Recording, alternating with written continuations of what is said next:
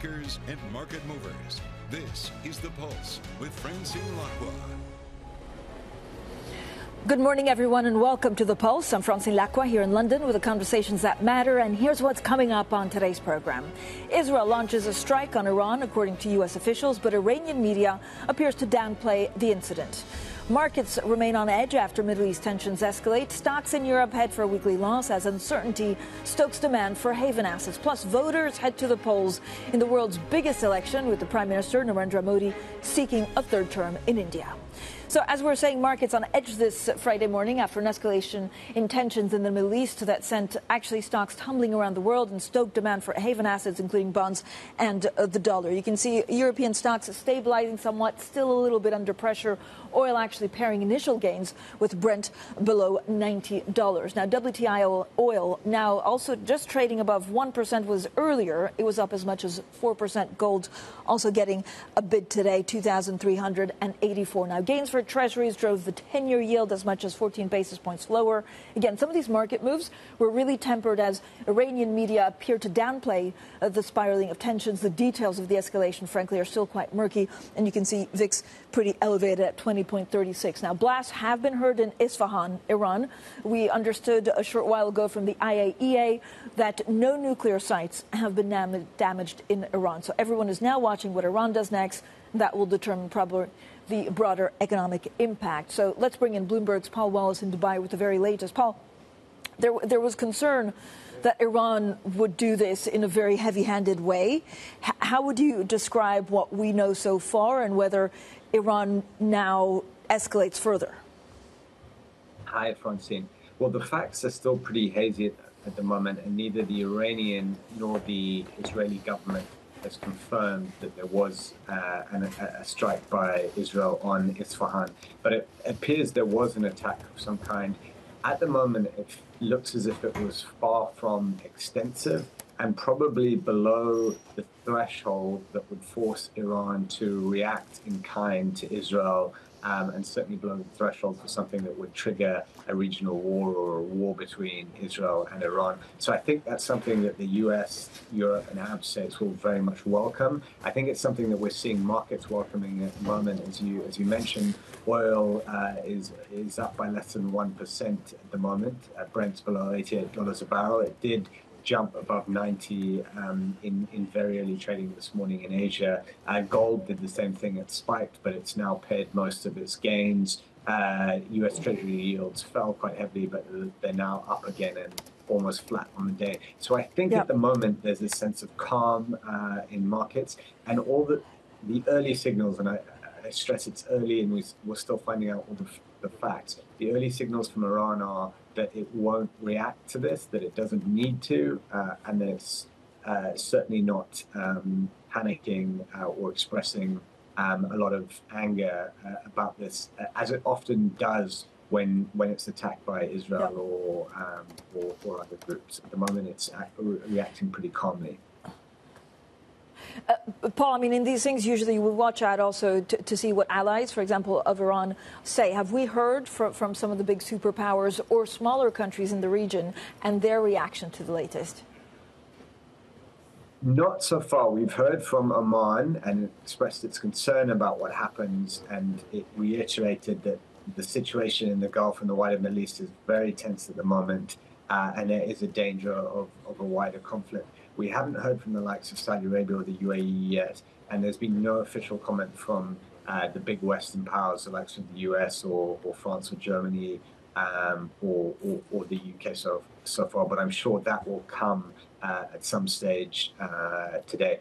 One thing to note about Israel is that it very rarely comments on attacks linked to Iran. So there is a chance that it just says absolutely nothing about this. But it's pretty much taken as a given within Israel that Israel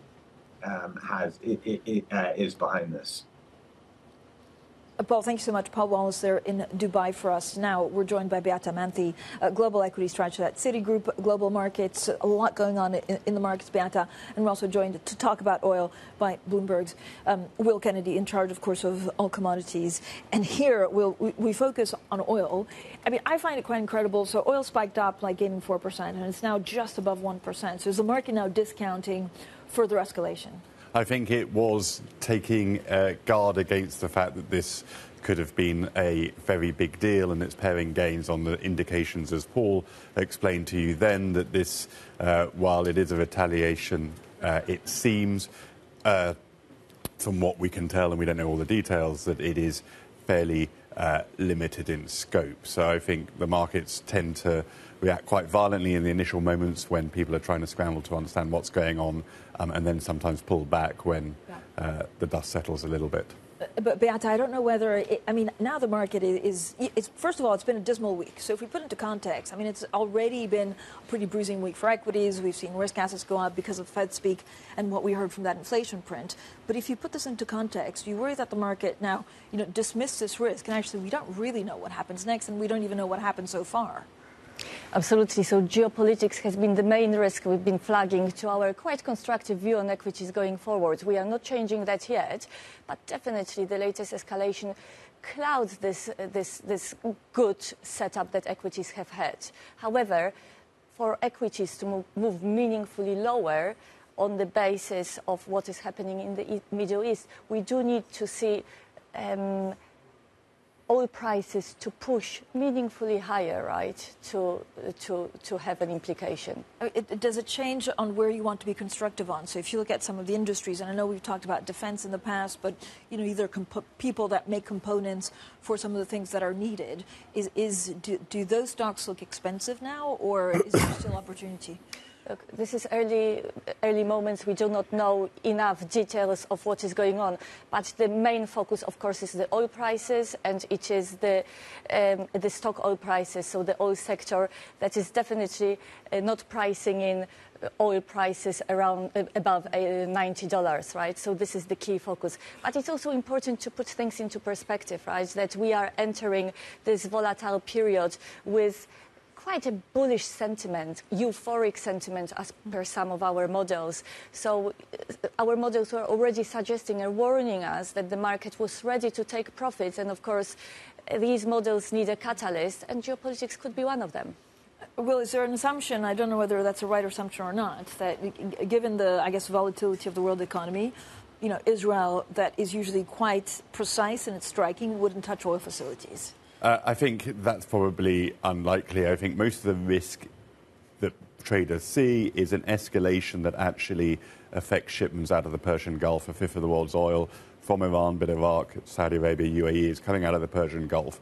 And the scenarios that traders are most worried about are that shipping's disrupted. And of course, through the Houthis, we've seen that Iran has been willing to attack or mess with global shipping. So that, I think, is the biggest risk. But yes, I don't think that people are too worried at this stage about a direct hit on oil facilities in Iran. So we don't know. I mean, to your very good point about shipping, we actually don't know where this ends up, right, in 2-3 days. No. I mean, there are lots of scenarios, and I think traders at the end of last week were worried to see that the Iranians seized a container ship, which they said would link to Israel, more evidence that shipping could perhaps be drawn into this situation. I mean, is it quite likely, the fact that the media are downplaying this, what does it tell us? That there wasn't, that actually it wasn't a huge deal, that, there was a surgical strike, or that actually politically inside they can't be seen? Because that will also change the way they react with oil exports. Yeah, no, look, I think that the market is clearly finding its level around $90. To push meaningful higher, you're going to have to see a bigger escalation than we saw last night. But I would also say that the flat price doesn't tell you the whole story. One of the things that we've observed over the last 2 weeks is a lot of traders in the option markets taking position to protect themselves against any escalation. So I don't think that people should be thinking the oil market isn't worried about the situation. Some of that anxiousness, some of that anxiety is not playing out in the front price, but elsewhere in the market. Beata, we're also in full earnings season. right? Which is, again, it's always a complicated time to try and figure out what these companies are telling us and their forward guidance. Do these geopolitics, actually tensions rising in the middle of earnings season, make it much more complicated, for example, for portfolio managers to be constructive? So it's just another catalyst for portfolio managers to think about and consider, right? So we are really watching fundamentals. At the end of the day, higher oil prices play into the margins and into the earnings, right? Too early to say, but we would like to see companies in Europe at least coming in line with the analyst expectations. There are some inflection points in the forecast, so we see earnings revisions into this reporting season that defies seasonal expectations of downgrades from the analysts. So there are some tentative signs that actually there's an inflection on the earnings and fundamental story. And of course, the geopolitics could cloud this improvements in the fundamentals. So we'll be watching for that. Yeah, Beata, I also want to ask you about hedging in some of the industries or some of the companies. But first of all, we haven't heard from OPEC Plus. Would they factor this, or would they take this into account? Is there enough buffer for Saudi to put extra oil if needed? I think that right now that the policy making will still be driven by supply-demand fundamentals and looking at where they think demand's going. However, I do think one of the reasons that the market reaction perhaps has not been greater, at least on the flat price, is there is an awareness that there is this spare capacity, 3 million barrels a day in Saudi Arabia, perhaps 1 million or more in the UAE, and in extreme scenarios, that could be brought to bear. Okay, thank you both for joining us. Bloomberg's Senior Executive Editor for Energy and Commodities, Will Kennedy, and staying with us, Beata Manthey from Citigroup Global Markets. Now, plenty more to come. This is Bloomberg.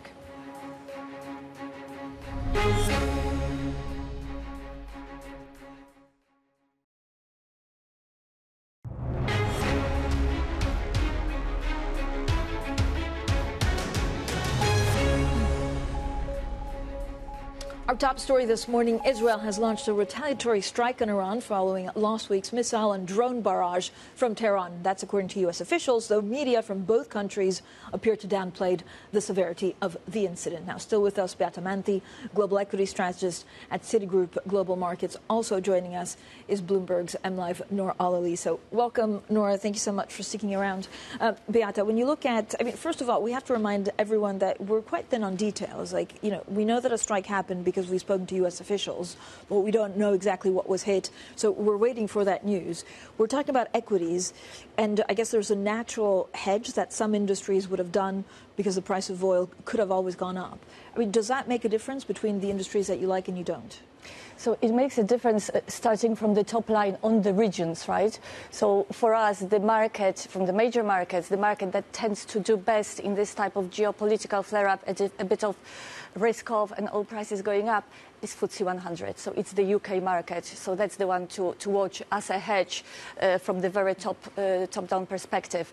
And then within the sectors, of course, the market will be worried about the infrastructure and supply chain constraints, disruptions, and oil prices, really.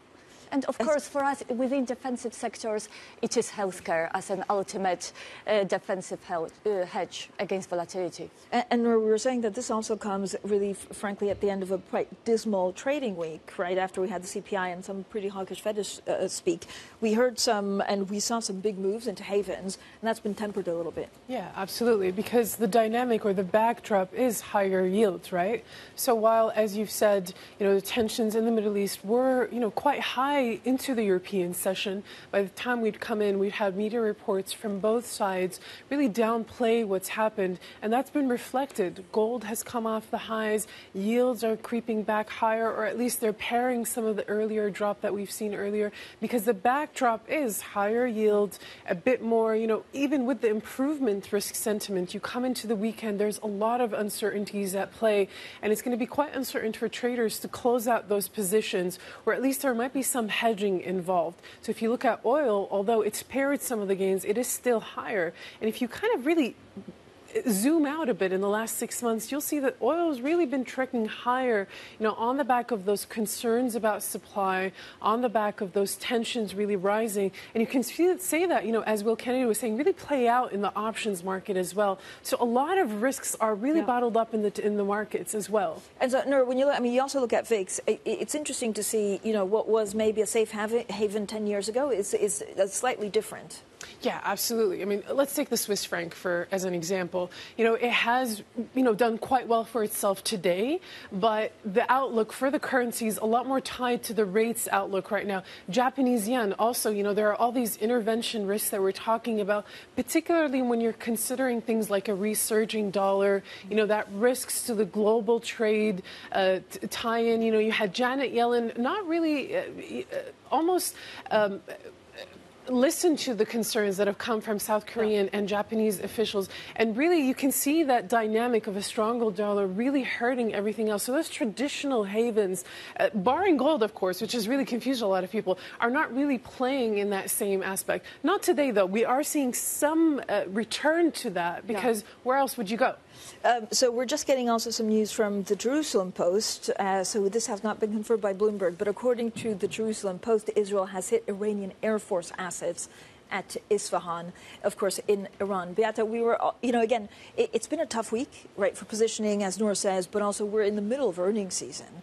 So when you look at, we also in the middle, or certainly in the last 10 days, there was a definite move of divergence between what the ECB does and what the U.S. does. So what does it mean for your like of European stocks? So in terms of Europe, the earnings backdrop overall for this year is weaker than in the U.S. Right, so that's number one point to make.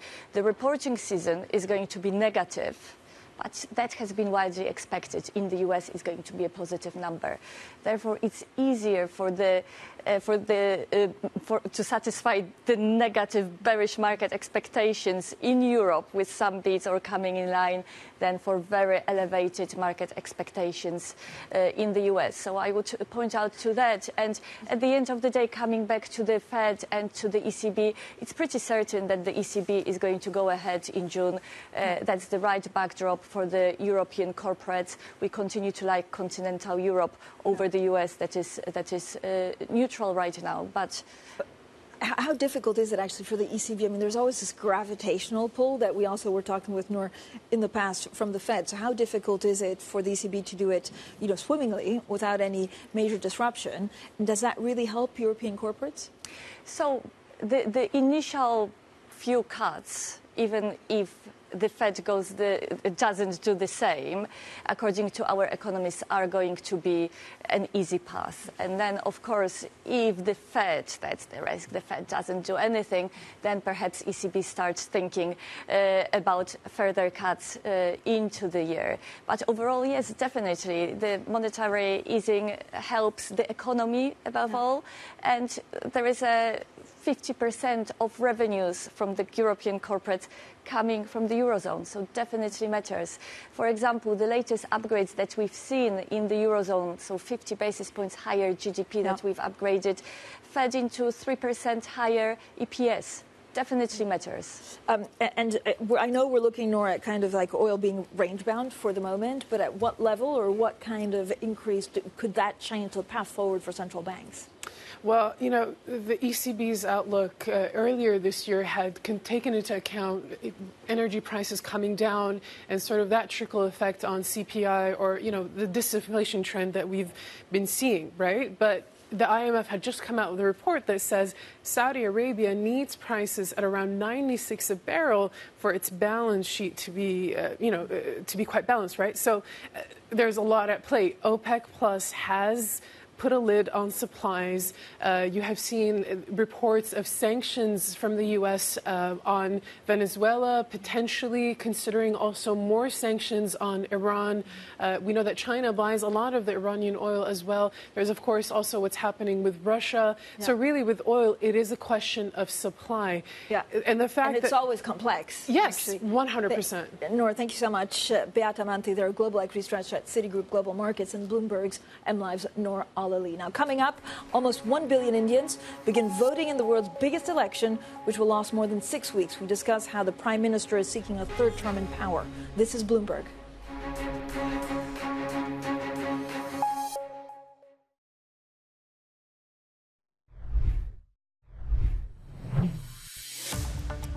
It's the largest electoral exercise in the world. 968 million adult Indians are eligible to cast a vote on 5.5 million voting machines. 18 million of those would be first-time voters in their teens, with a further 197 million in their 20s. 15 million polling agents will be deployed across 1 million polling stations in 543 constituencies. Some of these constituencies hold as many as 3 million voters. That's equivalent to the population of Jamaica. To keep the process safe, 2 million security personnel were deployed in the 2019 polls. That was also the world's most expensive election, with $8.7 billion spent by candidates and political parties in India. 2024's seven-phase, six-week election runs from April 19th to June 1st, with the outcome known on June 4th. Haslinda Amin, Bloomberg News. That was Haslinda reporting on India's election. Now, voters in the world's largest democracy are heading, of course, to the polls in a vote set to last 6 weeks. Coming up, as Iran downplays an Israeli strike on its territory, we take a look at market risks and, of course, this developing story. This is Bloomberg.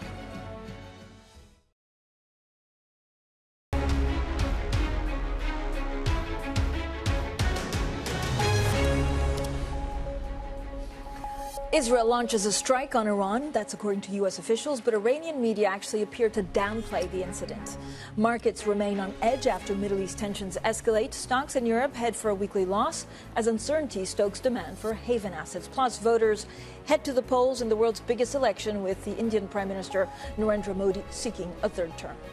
Well, good morning, everyone, and welcome to The Pulse. I'm Francine Lacqua here in London. So let's return to our top story, Israel's retaliatory strike on Iran. Tina Fordham, founder of Fordham Global Foresight, joins us along with Bloomberg Opinion's Mark Champion. So thank you both for joining us. Tina, I don't know whether you think this is something that will not lead to escalation, or whether you worry that we just don't have the full set of facts yet, that both sides could be minimizing, but the damage could be much bigger.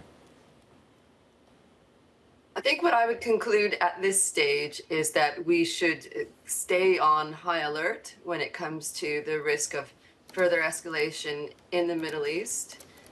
There had been suggestions that Israel would wait until after Passover ends April 30th. Instead, we saw this strike overnight, reportedly near Isfahan. I think what's important is that Israel has shown Iran that it can fire and will fire inside Iranian territory, near a military airbase, and that this is a warning shot. The ball is now in Iran's court. Mark, what do you think Iran does next? Well, I mean, if you look at the signaling on television, what Iranian officials have been saying, they're playing it down. They're even trolling Israel. Sending around images of quadricopter drones next to the ballistic missiles that they sent the other day. So, to me, that is really the important signal at the moment. As you said, we don't really know exactly what the impact was, but the Iranians seem to be playing it down. That's a good thing. It creates some sort of optimism that if the Israelis leave it at this, then the Iranians are also, inclined to try and laugh it off. Whatever happened, inclined to sort of minimize it, say it was a failure, and claim victory and walk away. Which, from the point of view of whether there's any further escalation, and for the rest of us, that's good news. We know, Tina, actually from the Jerusalem Post, or at least the Jerusalem Post is reporting that Israel actually hit an Iranian Air Force assets at Isfahan. Now, we don't, again, know the extent of the damage or what exactly they were going after, but why is Iran playing down what happened? Tina, is it something that could be dismissed, or is it that they just don't want to be seen as vulnerable?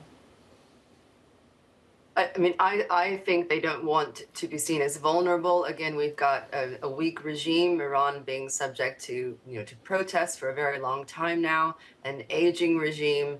And now they're in the midst of this very tense situation. I don't think they'll reveal the extent of the damage, but I think there's a lot more that we need to look at than just this sort of attack and counterattack, right? I mean, I think, as I said, that this is a warning shot. I think that Israel may yet strike again. I think it's too early to say that the matter is concluded, but also Israel is likely to now resume its operations in earnest in the West Bank, in Gaza, that were the subject of so much international condemnation. And when it comes to the market response, there are other things that are happening that are likely to keep inflation high and oil prices high, that I think we have to look at the whole ecosystem of the geopolitical risk that's coming to the fore right now. And Mark, a lot of people are saying, look, what we know so far about this reported attack is that it was only really designed to show the might, capability and credibility of Israeli deterrence. Who are you watching next? So we haven't really heard from Iranian allies or other countries in the region. Are they likely to mention what happened? Or are they waiting for more news, or will we hear nothing? Well, I mean, the important reaction is the Iranian response. As far, from reports, it seems that the Israelis also struck air defenses in Syria. So there is an element there. But by and large, at the moment, the Syrians are likely to follow Iran's cue on whatever, how to react to this, whether to try and push it further. The Syrians also have limited, capabilities to push it further without Iran's support. So I do think the Iranian response is the most important thing.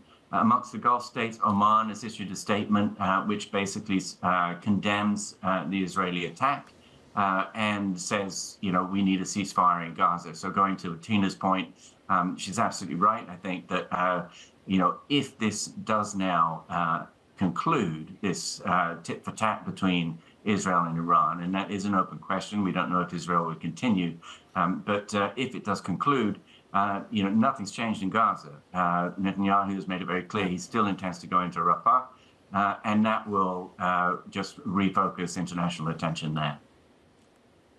I mean, there are also reports, according to the Syrian state-run Sana news agency, which is naming Tina, an unnamed military source, that actually Israel struck some of Syria's aerial defense positions in the southern region, which resulted in material damage. So if Syria gets more sucked in, who else comes after it?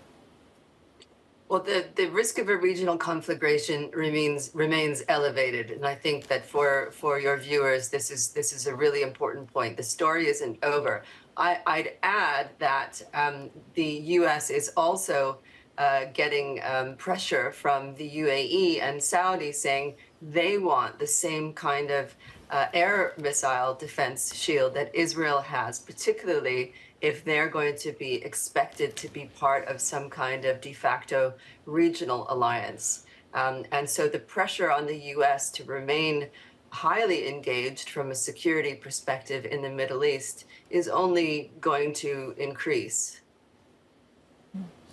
Tina, you're very good at trying to understand, of course, the market implications of all of this. I was surprised to see oil elevated, gaining 4%, but now only gaining 1%. Why is the market discounting, at this point, further escalation? We've been talking about this for a while, haven't we? The market still sees all news as good news. The fact that this wasn't a massive attack it has given a lot of comfort. We still see U.S. Treasury yields steepening. We still see an oil price premium. And I really think we have to bring it all together and say we are really not in an environment where the Fed is looking like it's going to do 1 or 2 rate cuts, given the inflationary pressures of this constellation of conflicts. I've warned of a spring offensive between Russia and Ukraine. The U.S. has just canceled the Venezuela sort of a truce on sanctions. All of this together means more pressure. So it's not in the the day-to-day moves so much as a collection of factors where geopolitics is increasing the risk premium. The International Atomic Energy Agency confirmed there was no damage at nuclear sites. So this is an important thing that we have to continue to remind our viewers. But, Tina, what happens next in the oil market? So now it's all about supply. Is there a worry that, for example, the Houthi rebels attack ships and that without a direct attack, which frankly would have been crazy because it would hurt the economy so much, but without a direct attack on oil facilities, we could still see very severe disruptions from the region on oil? Of course, because what we've had most recently is a breakout from the proxy war, the long-standing proxy war between Israel and Iran, fought out through Iran's proxies, Hezbollah and the Houthi rebels. I see no reason why they won't continue their efforts to inflict damage on Israel, particularly if Israel goes in hard again on a Gaza offensive, right? So nothing has really changed in the geostrategic calculus between Israel and Iran, still bitter enemies. This is like dialing up, the volume and dialing it back down again. But the fact that this taboo has been broken on both sides suggests that this button could be pressed again. Mark, what do you think Vladimir Putin is thinking right now? I think Tina says, these are very uncertain times, especially from now until the U.S. election, because various countries could try and act nefariously without fear of real repercussion. Well, I mean, from his point of view, I think any kind of instability elsewhere that engages the U.S., that forces the U.S. To use its interceptors, for example, to bring up Iranian missiles down. It will have had to use a lot of interceptors on Saturday. Those are in huge demand. And apart from that, sort of more important kind of political aspect, this all distracts attention, concern, and capacity to deal with Ukraine. So I think for Putin, this kind of event in the Middle East is a benefit. All right. Thank you both for really some terrific insights. Tina Fordham, founder of Fordham Global Foresight, and Mark Champion from Bloomberg Opinion. Now, coming up, there's never a dull moment, also in crypto, with more volatility this morning on the geopolitical tension ahead of the halving event, which comes every 4 years. Now, we discuss what crypto traders are pricing in. That's next, and this is Bloomberg.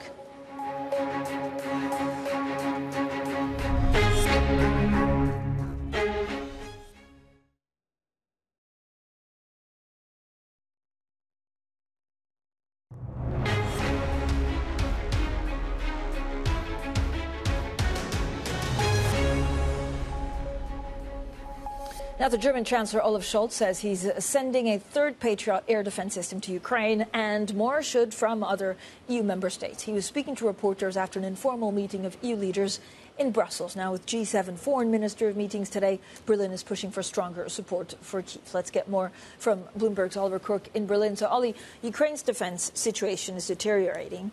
We also, of course, have these escalating tensions in the Middle East. So what are European leaders bringing to the table?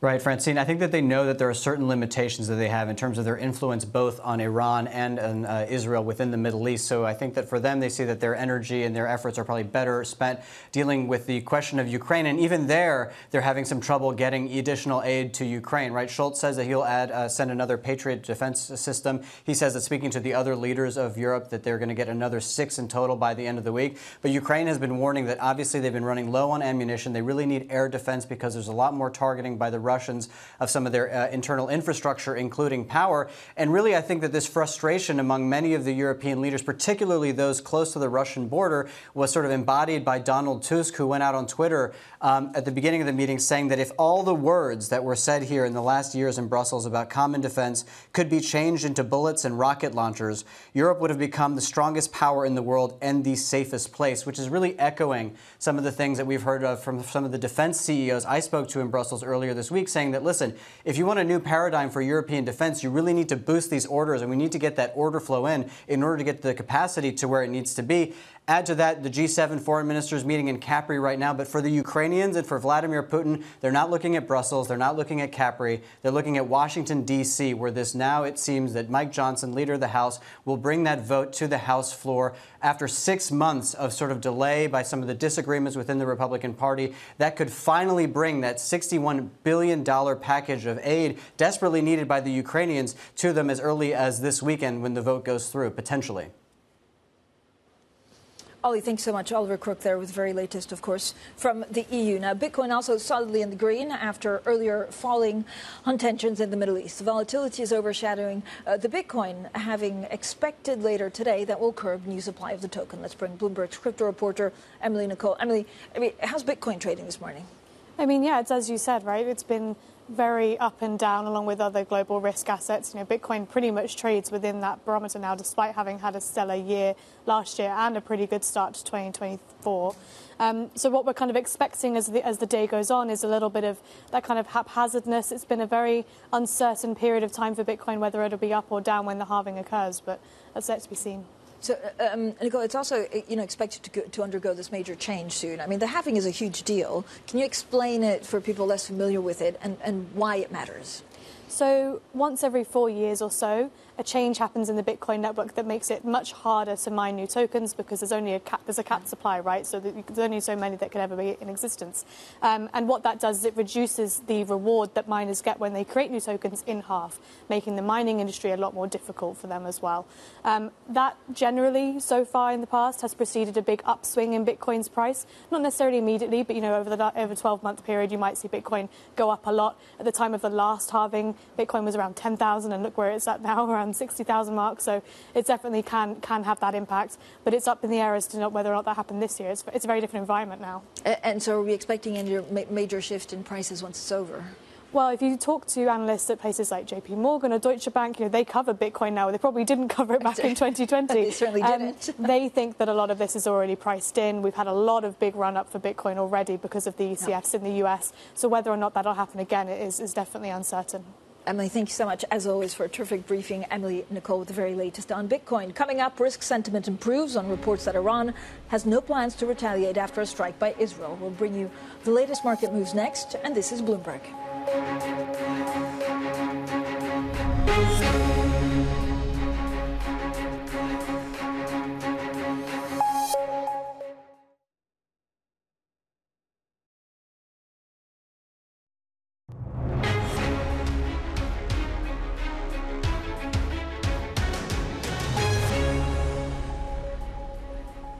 Risk sentiment has improved after an escalation in tensions in the Middle East. Now, haven assets have paired gains, but risks still linger. Now, for more on all of this, we're joined by Julian Lee, our Bloomberg oil strategist, and, of course, Simon Kennedy, our senior executive editor for macro markets. So a lot going on. I mean, this, Simon, is after a pretty dismal week, actually, for equities, because we've already seen the central bank divergence, and it kind of just adds to more volatility. Absolutely, and those. That divergence in central banks when it comes to things like bonds, it's creating a real cross-current for markets in that you see geopolitical headlines and you want to buy bonds, and you see inflation headlines and you want to sell them. And so this is a real source of tension this week and going forward. Yeah, I mean, it was quite incredible, and I want to get some analysis from Julian in terms of oil price. But, the real, I don't even know if it was panic, but the real kind of repricing of assets today was pretty short-lived. Yeah, so you respond to the headline that, talks about what's going on in between Iran and Israel, and then you're moving quite quickly to, well, what does this mean next? And you saw that last weekend. Iran hits Israel last weekend, and the kind of the initial gut reaction on Sunday was probably, oh, this is going to be bad for markets. But then you're into talks of, is there going to be a cycle of retaliation?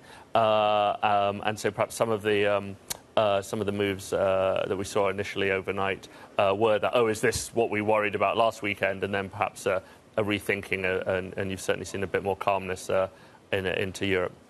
Julian, how worried are you about the oil price? So we saw, again, concerns about possible Israeli strikes on oil facilities were dismissed or really never an option that was priced in. But if the Houthi rebels start impacting shipments, that could see a big spike for the price of oil. Well, yes. I mean, I think that throughout all of this, and you can you can argue this has been the case since the Russian invasion of Ukraine in early 2022. We've seen all this rising geopolitical tension, both in Russia, Ukraine, and in the Middle East, and in and around the southern Red Sea. But none of that, for all the disruptions that we have seen, none of that has affected a single barrel of oil production. And so that oil is getting onto the market just as it was before. Yes, it's taking a bit longer to get to Europe from the Middle East than it does traditionally, but it's still arriving. The only production that we've lost in 2 years has been about 100,000 barrels a day from South Sudan because of a pipeline rupture north of its border in Sudan that its engineers can't get to because of the civil war there. So for all the geopolitical tension that we've seen, there's been a relatively limited impact on prices because production hasn't been affected. And I think that is going to persist unless there is an attack that actually knocks out production or the ability to ship oil out of a producing country somewhere in the Middle East. And that doesn't appear to be on the cards at the moment. But, Julian, so if geopolitical tensions escalate, how big of a buffer do we have for oil? I know the IEA is expecting supply or at least demand, actually, to be hit somewhat. And then Saudi could also put extra barrels on the market if needed. Yeah, I mean, that's absolutely true. I mean, there is certainly, given all of the output restraint that we've had, led by Saudi Arabia, but also coming from other big Arab producers in the Middle East, there is a lot of spare capacity within those countries at the moment that could, should they decide it's necessary, be utilized to make up for any shortfalls that might come from perhaps toughening up on the policing of sanctions on Iran, perhaps any impact on the absolute level of flows of oil out of Venezuela, given the snapback of sanctions there. So there is spare capacity, and that does provide the market with some comfort, as long as people believe that Saudi Arabia and others will be willing to use that capacity. Simon, interesting, the havens are the same, but actually they're behaving a little bit differently. And we also look at dollars still bullish. Absolutely, and the dollar's on a real tear. And actually, someone was pointing out on MLive this morning that all those trades that you began the year with are all faded. This idea that this would be the year to the decline of the dollar. Bond yields continue to rise. You'd have thought they'd be down by now, given that the Fed was supposed to be cutting. So, so certainly the havens are reacting differently. The yen, a typical haven as well, not perhaps seeing as much there. So it's certainly a confusing outlook when you take the headline and you try and plug it into markets. It's not those easy trades are not necessarily there anymore. Yeah, and gold's going through, I guess, a little bit of a different behavior than it has in the past. We saw a record high like 2 weeks ago, and this is also Treasury play.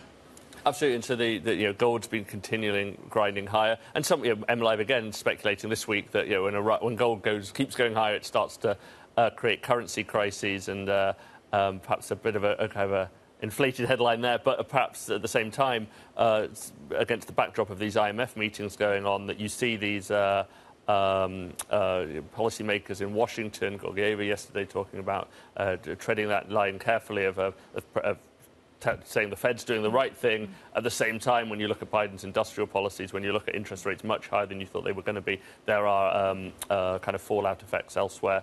The Koreans, the Japanese, all feeling a bit stressed. Okay, thank you both for joining us. Simon Kennedy, they're in charge of our market news, and Julian Lee, strategist for oil. Bloomberg Brief is up next, and this is Bloomberg.